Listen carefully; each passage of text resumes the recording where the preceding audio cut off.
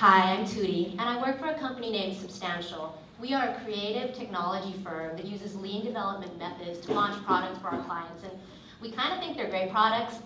I'm a little biased, but I want to tell you what we've learned for how to build a lean, mean design team. This is my daughter, Saria. She is almost 5, and every day she asks me a billion questions. Why does my bicycle have 2 wheels? Why is that building purple? Why is that building so tall? And my answer to her is often because it was designed that way. As a parent, I look at her and I hope that her natural curiosity and childlike view of the world means that she might want to grow up to be a designer. Again, I'm biased, but I firmly believe that design shapes the world all around us. Design is the choices we make about the world we live in. And no one knew that as well as Walt Disney, the original service designer who would look at all the continuous touch points across time to build up the magic of Disneyland.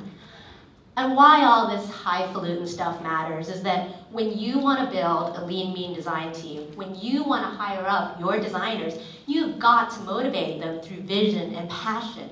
You've got to show them that the intent of your end product, you've got to tell them what it means to the lives of the end consumers. And that's going to get them through the nitty-gritty, the day-to-day of 37 shades of blue. Who should you hire? One clear answer for me is don't hire this guy. Don't hire the crazy, mad scientist, the visionary who's going to follow this bright object, that bright object, what's sexy, cool, new. That could easily drive you astray. Instead, hire for hybrid designers. Hire for people who are empathetic, who are curious, who do both the process of design thinking, but also design doing. People who are going to get their hands dirty.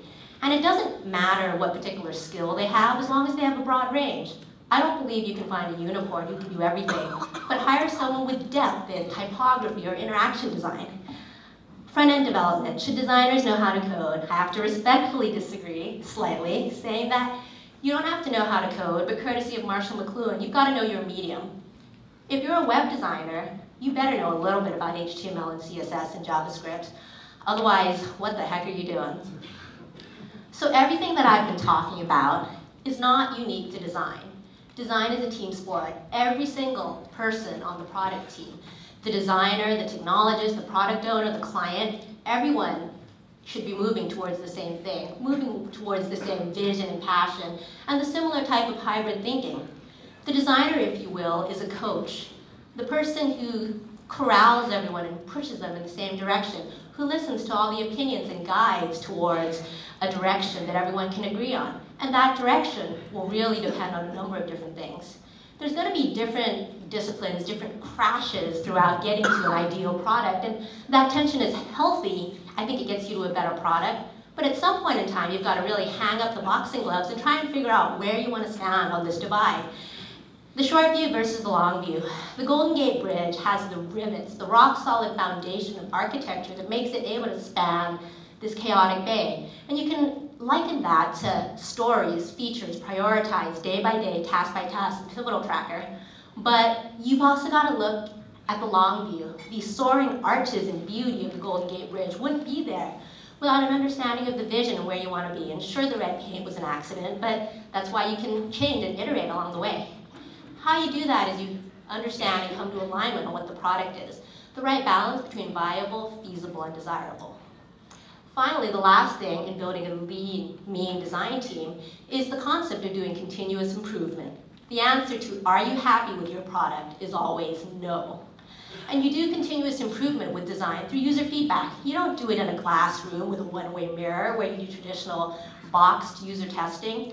No, instead you launch your product, get it out into the wild, and see how people use it. There's going to be entirely different contexts that you have never thought about entirely.